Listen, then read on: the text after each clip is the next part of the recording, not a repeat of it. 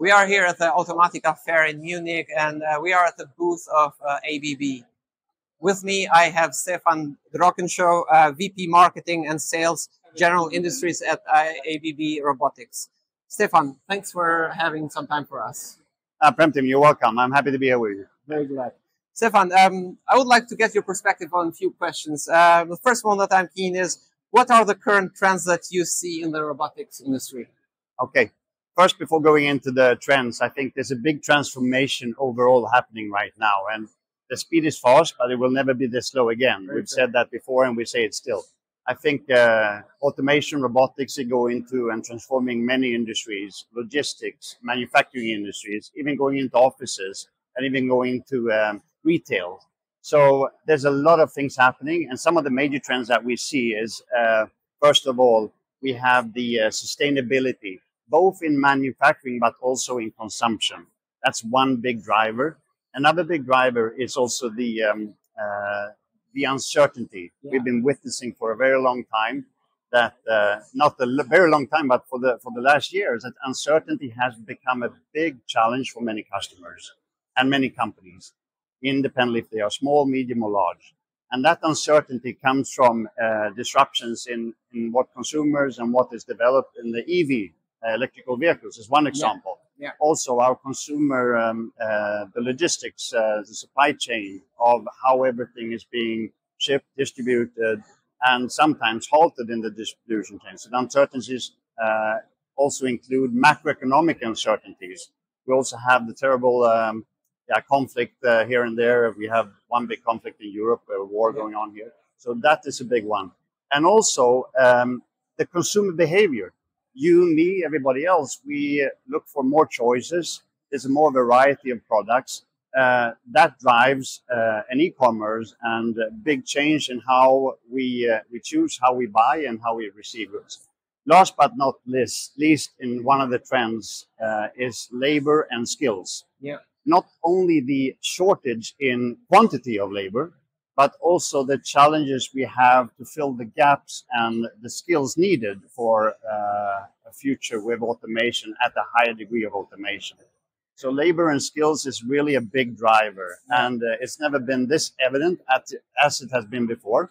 It's also about rewarding and also raising the level of work to making work more attractive, also for younger generations to come into industries such as manufacturing, but also other industries as well.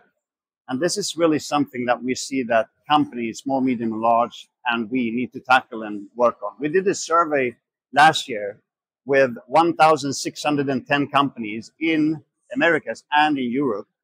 And we found out a lot of those companies are planning to reshore and nearshore.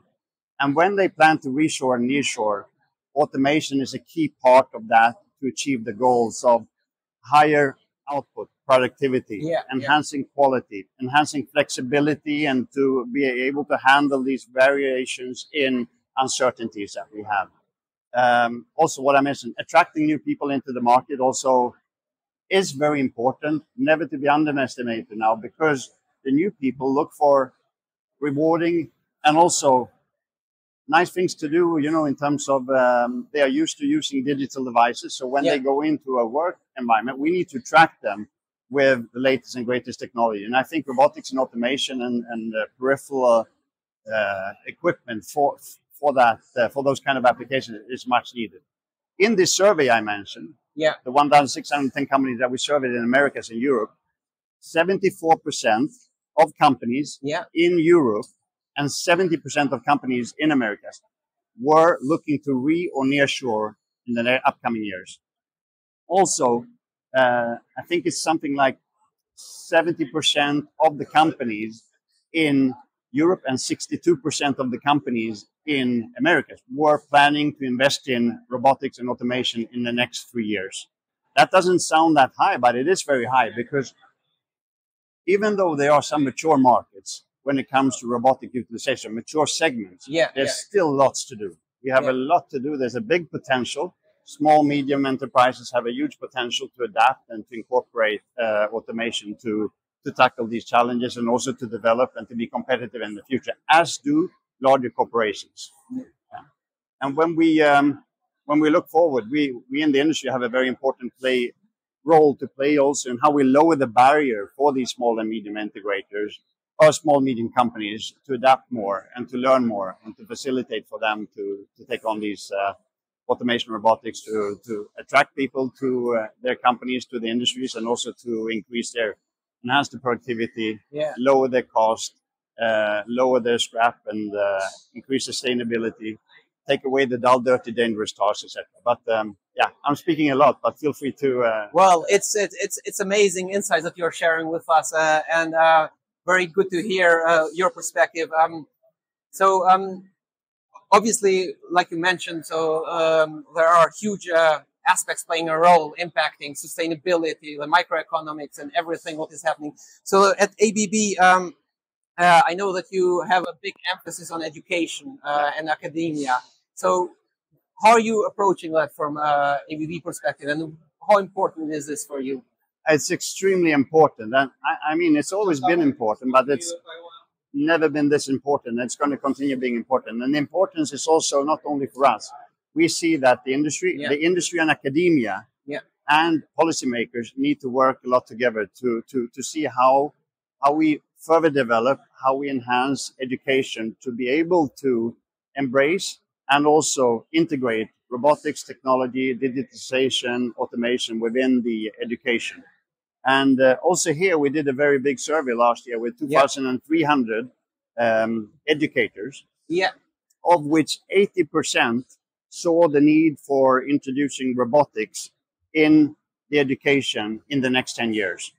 However, only 1/4 of the educators today have robotics in the education programs.